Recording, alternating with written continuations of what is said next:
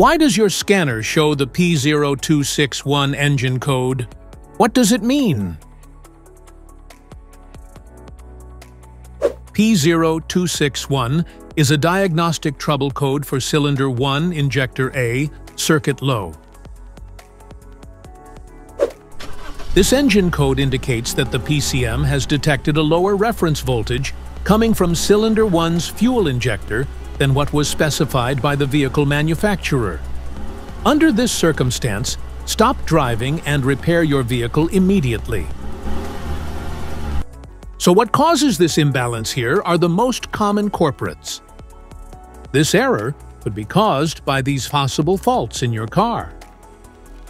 Faulty fuel injector, damaged injector wiring, contaminated fuel, poor connection at the injector connector, short circuit in the injector circuit, faulty PCM.